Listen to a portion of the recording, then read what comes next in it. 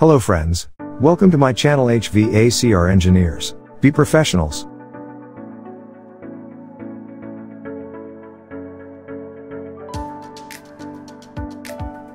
Welcome friends, this video, we going to understand about the louver, and its terms.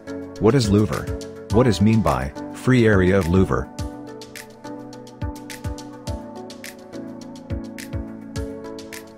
What is, face area of a louver?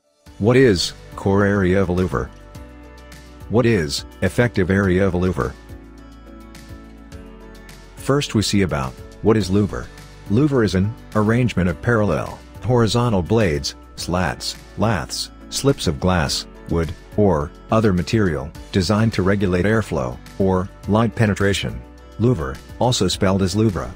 Louvers are often used in windows or doors in order to allow air or light in while keeping out the sun and rain.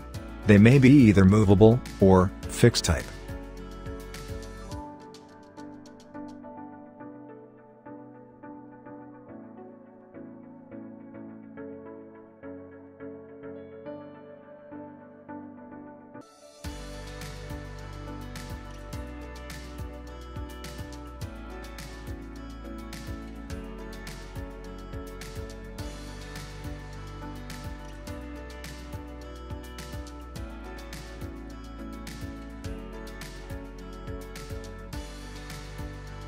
What is, free area of a louver?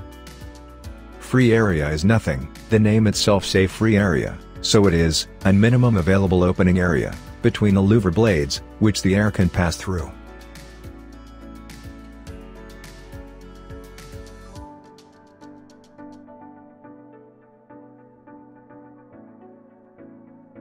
Every louver, no matter what size, has a calculated free area. By subtracting any obstructions to airflow, like frames and blades, from the overall opening size, we get a net result area that is called free area. In other words, free area is the measured area, deducting the area of the louver components from the total area of the assembly. This is quoted as a percentage of the total louver area. Typically, 50% is commonly adopted as the standard to follow. What is face area of a louver? Face area is nothing, it's the total area of the louver. This is also called total visible area of the louver. What is core area of a louver? Core area is the total open area, without the louver blades. It differs from the face area. It is almost always smaller than the face area. What is effective area of a louver? Effective area is nothing, it is based on the performance of the louver.